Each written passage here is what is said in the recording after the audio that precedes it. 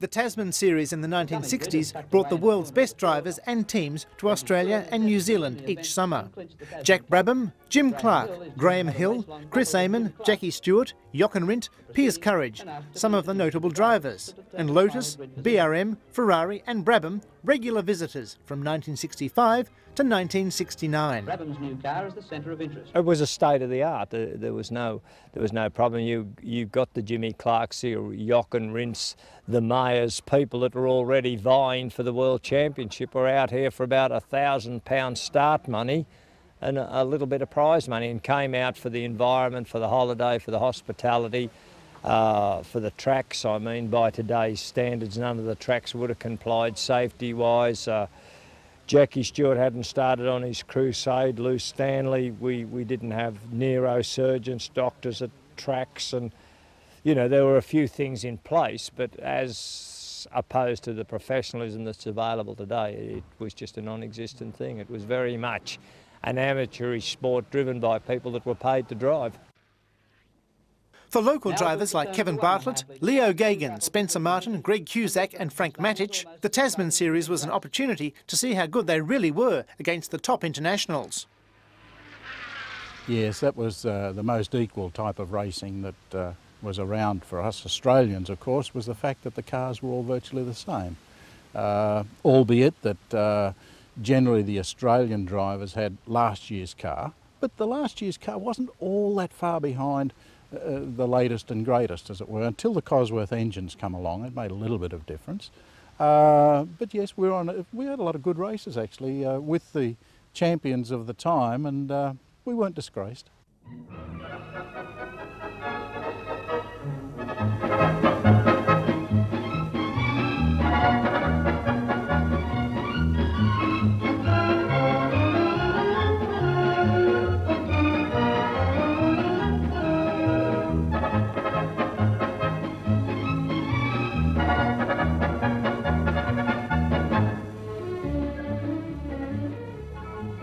The 1966 Tasman Cup Series started with 4 events in New Zealand.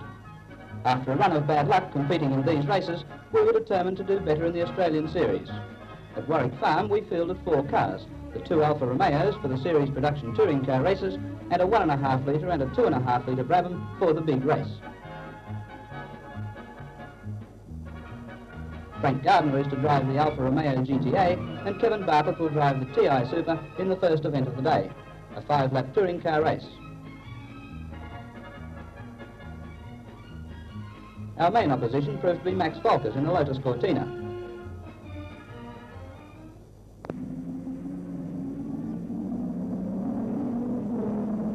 Away they go, and the pack screams into Paddock Bend.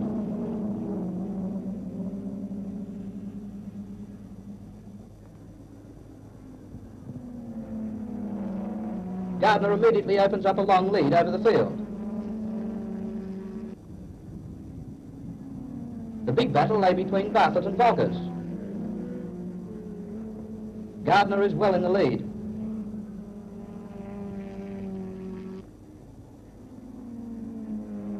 But Volkers has now passed Bartlett.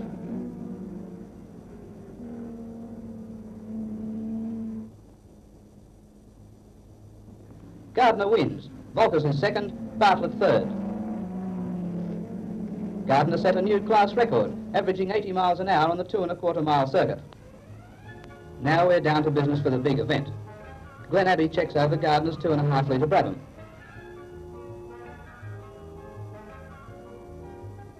Jim Clark's Lotus is wheeled out, and he has pole position on the grid.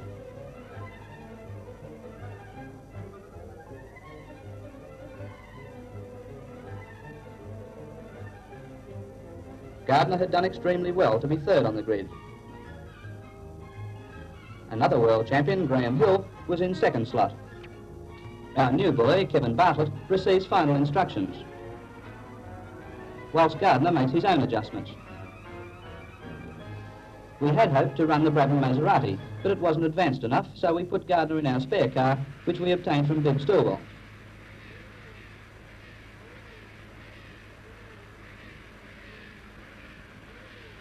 The cars are push-started. Here is Graham Hill. We started Gardner on the 2-minute signal. Wait for it. Here they go. Wow, a terrific start. Off the line, it's Clark, Hill, Stewart, Gardner, and the rest in a tight pack. Clark leads on the first lap. Gardner is fourth. Bartlett is ninth behind Martin in a 2.5 litre. Gardner settles down to a steady race. Bartlett is doing very well in the 1.5 litre class. Clark now has a good lead, followed by Hill in the screaming V8 BRM. Gardner holds a steady third place. Bartlett keeps up the pressure.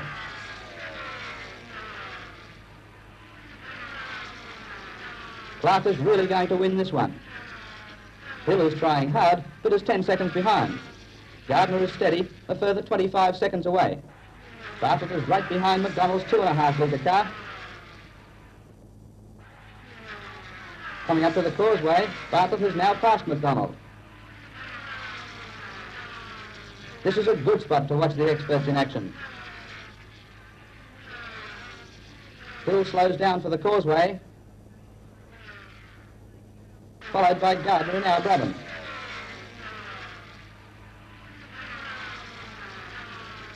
Bartlett coming up. Unfortunately, he is to retire in a few moments with a broken shaft in the gearbox. Back in the pits, we are busy keeping our drivers informed.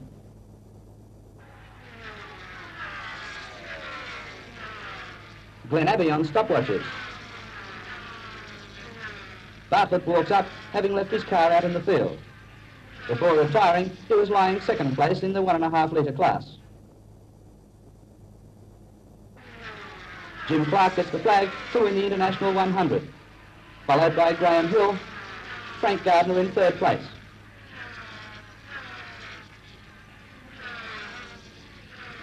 Clark comes in, a happy man after the slow-down lap. Johnny Harvey steps out as Gardner comes in. We were in this mob, but got our shot first. Graham Hill unwinds after the race. Jim Clark has won at Warwick Farm for the second year running. Whilst the presentation goes on, the retirements are brought in. The winner takes off for his lap of honour with his mechanics and Sally Stokes. Back in the pits, we discuss the race. It was not generally known that Gardner had had severe brake trouble throughout the race, and here our mechanic Stuart Randall is checking them.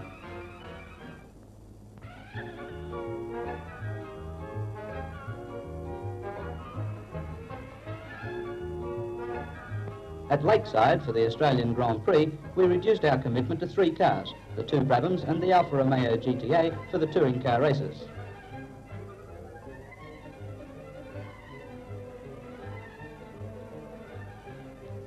They certainly seem to enjoy promotions in the Sunshine State.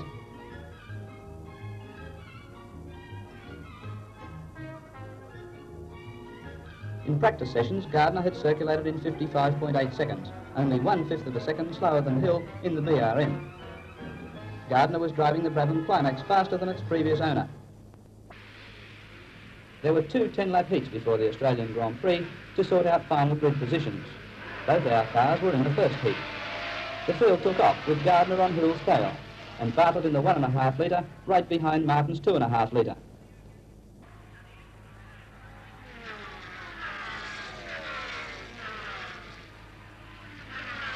Bartlett drove well to keep up with the 2.5 litre cars. Hill took the flag, followed by Gardner 4/10 of a second behind. Bartlett came 4th in the heat behind Martin's 2.5 litre Brabham. Not many girls racing these days. Here's Carol Palmer in a Sprite. The next event for us was a 20-lap touring car race. Gardner pilots our Alfa Romeo GTA, here followed out of the pits by Gagan's Mustang. The Mustang had pole position, but was slow off the start with Bob Jane's Lotus Cortina leading Gardner in the GTA.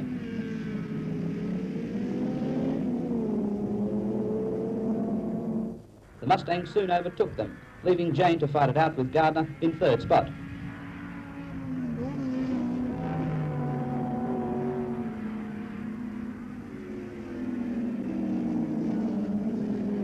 Alec ran our pit single-handed whilst we prepared the racing cars.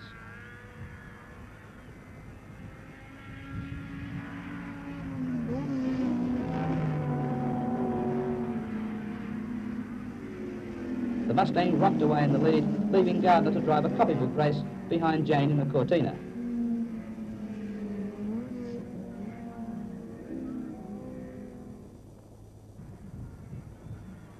There was no hope of catching the flying Mustang, but Gardner continued to drive smoothly, waiting for Jane to make a mistake.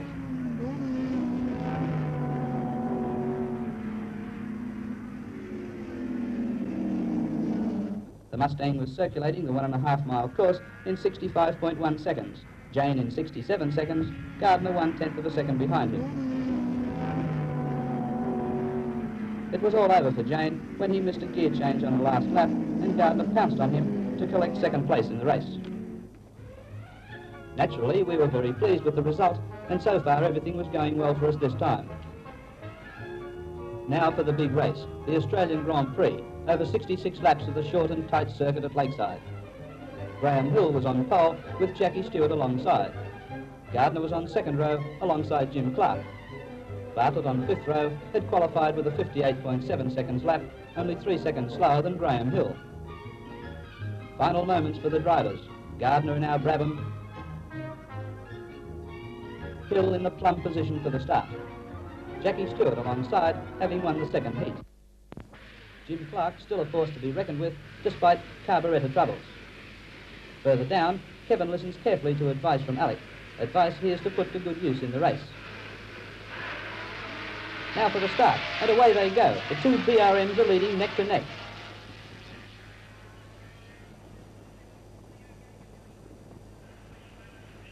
First time round, it's Stewart, Hill, Clark and Gardner.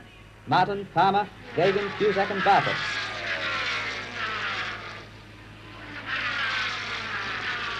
And the same tight pack in the second lap.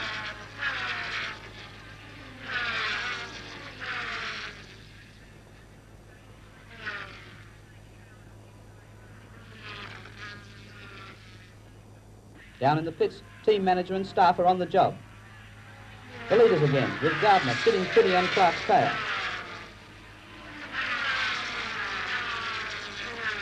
Bartlett is driving well just behind Palmer, Gagan and Cusack, allowing them to fight it out whilst he conserves his car and energy. This is a long race and anything could and does happen.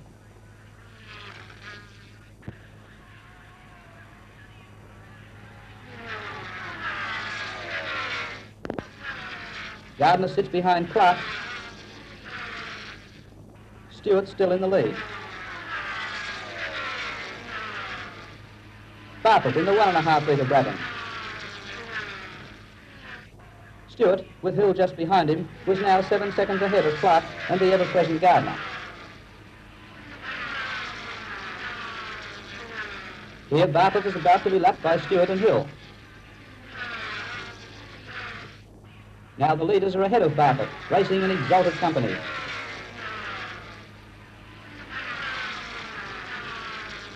The V8 BRMs make a wonderful sound at Lakeside. Bartlett continues to circulate smoothly. Gardner continues the good work in the 2.5 litre. We thought we would try to follow the cars round the carousel. Here's Jim Clark. Jackie Stewart still in the lead, going round. Bartlett shows his skill on this corner. Gardner cornering smoothly and neatly.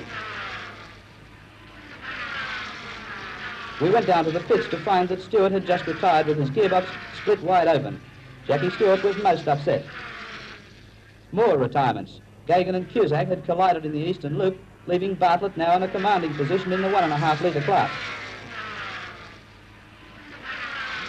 Graham Hill now leads the race. Bartlett leads the 1.5 litre brigade.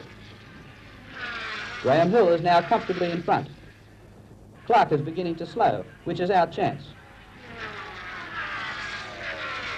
Bartlett is driving the race of his life. Gardner is putting the pressure on, here in company with Bartlett.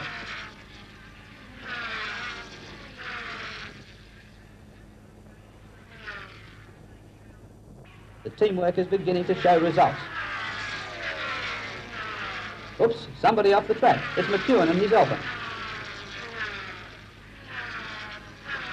Spencer Martin's car has just retired, outed by a fork in his spring in the fuel pump. Foxy Frank Gardner has now passed Jim Clark and is lying in second place. Graham Hill wins, followed by Bartlett 2 laps behind. Gardner second, Jim Clark third.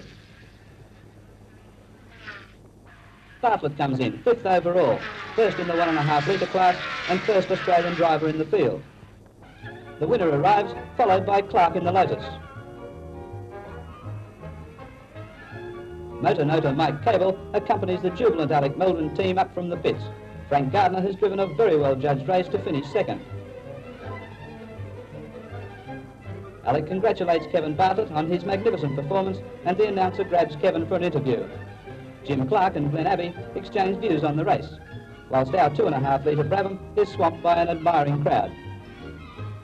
The winner of the Australian Grand Prix for 1966, Graham Hill, comes in for the presentation proceedings, and here he is receiving his cup.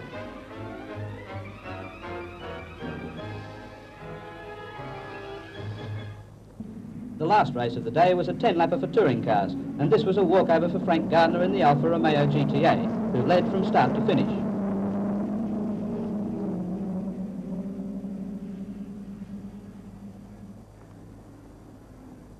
The Mustang and Bob Jane's Cortina were not eligible for this event.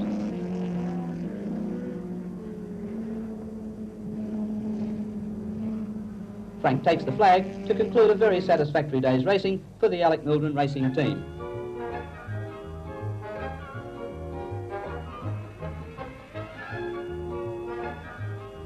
Now for Sandown Park, Melbourne, to continue battle for the Tasman Cup. Gardner was now 4th in line with 16 points, his best position so far.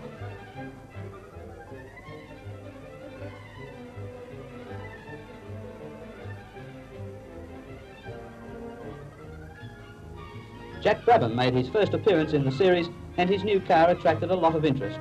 It was fitted with the new 2.5 litre V8 Repco engine designed and made in Australia.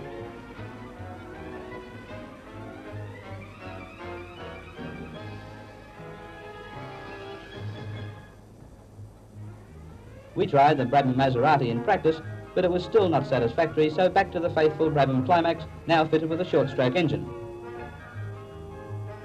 The dummy grid is tucked away in a corner of the field, and it's a long walk to it.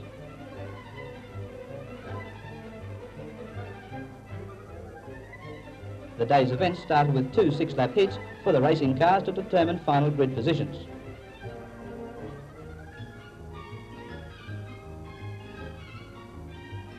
Brabham's new car is the centre of interest. Gardner and Clark are still good friends despite their shunts in New Zealand. Bartlett drives up with his mechanic Bob Grange on his tail. Jackie Stewart is destined to win the event and clinch the Tasman Cup. Graham Hill is due to have a race-long battle with Jim Clark.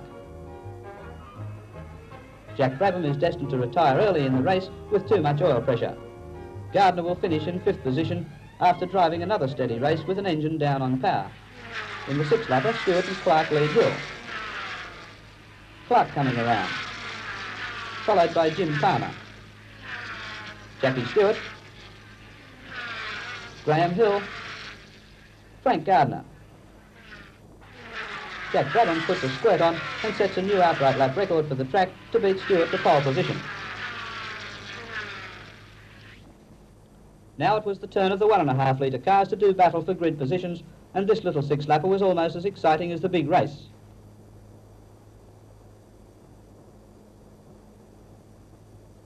We went down to Peter's Corner to watch Bartlett fight it out with Gagan and Howdy. The cars come hurtling down pit straight and have to brake hard for Peters, the tightest corner on the circuit.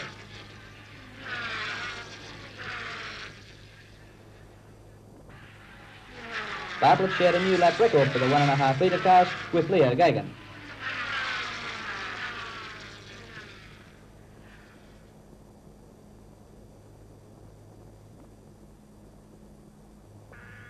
The next event for us was a 10-lapper for touring cars under 2,000 cc's, and we entered Frank Gardner in the Alfa Romeo GTA.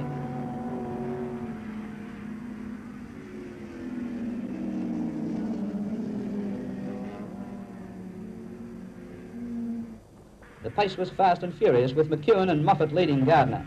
But the two leaders were penalised a minute for jumping the start, so without busting ourselves, we took first prize in third position. Well, that's one way to win a race. The organisers had invited the Governor-General to start the big race, and Lord Casey duly arrived driving his own car.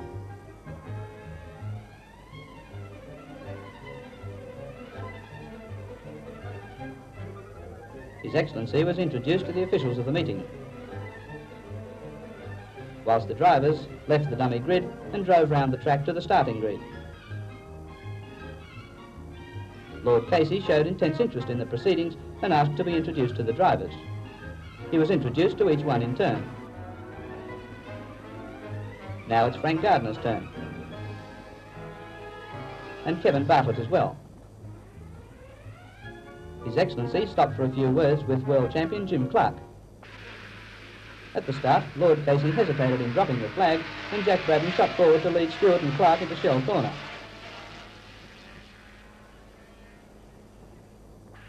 First time round, it was Brabham, Stewart, Clark and Hill in the lead. Frank Gardner was 7th in the early stages. The new short-stroke engine was not giving the extra power we required, and he finished in 5th place. Kevin Bartlett had troubles with the fault in the gearbox, which caused him to pit 4 times. He finished 8th overall and 3rd in the 1.5 litre class. We had our troubles too, when our camera jammed soon after these shots, and that was the end of our filming for the day. Jackie Stewart won the race and clinched his hold on the Tasman Cup. Jim Clark came 2nd after a race-long battle with Graham Hill, who came 3rd.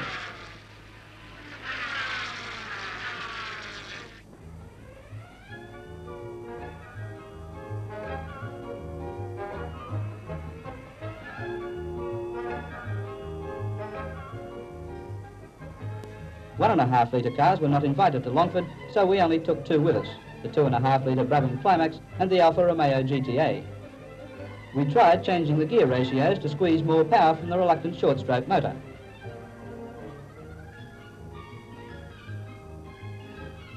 Oops, they were hot. On the Saturday, there was a 10-lap event for the 2.5 litre cars. Stewart won this race, followed by Hill, Clark, Palmer and Gardner in 5th place.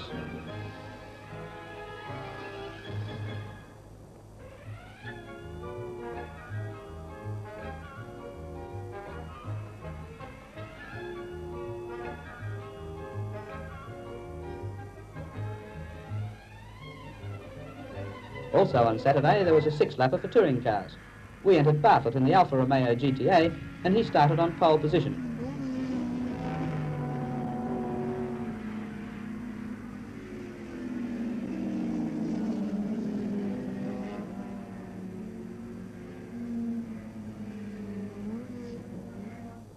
He had a great battle with Moffat in the Cortina, but held him off to win the race.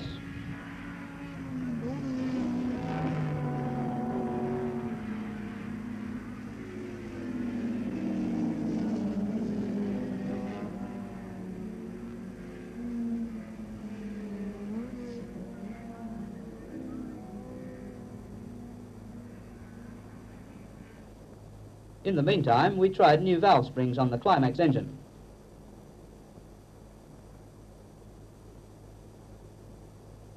On the Monday, we entered the Alfa Romeo GTA in the Australian Tourist Trophy, a lengthy event over 23 laps of the 4.5 mile course.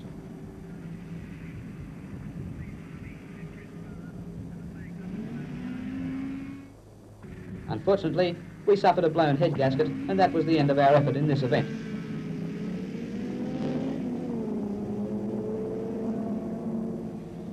However, a bit of team effort, and we had the Alfa repaired in time for the last race of the day, when Bartlett came 2nd to Moffat. The cars line up for the final round of the Tasman Cup. Despite a poor start by Graham Hill, it was a benefit for the BRM team, with Jackie Stewart winning, Bull 2nd, Brabham 3rd, and our man Gardner in 6th slot.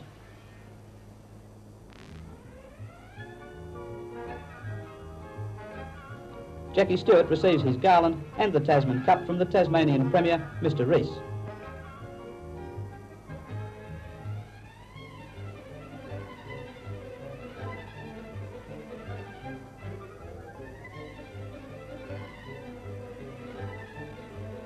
We enjoyed the events in this year's Tasman Series.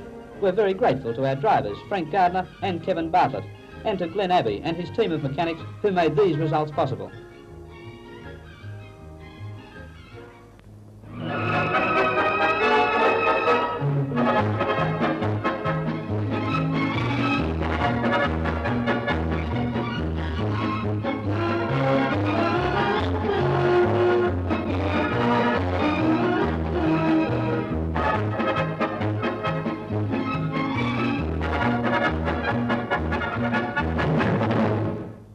Alec Mildren motors were Alpha importers, and it was very important from their point of view that the product, their product that they were selling, was exposed in the correct manner. And of course, in those days, they had very, very good little touring cars, the little GTVs, 1600s, and the little GTA, the aluminium version of that was a fabulous car. We used to get out there and knock off the Mustangs and the Minis and all of that sort of thing with that lightweight Alpha.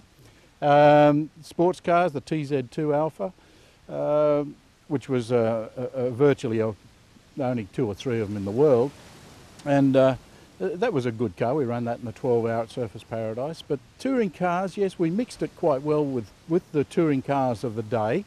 I remember Bathurst race with the little GDA against Bob Jane's Mustang, a 1600 car against 4.7 litres, and we knocked him off. It was unbelievable.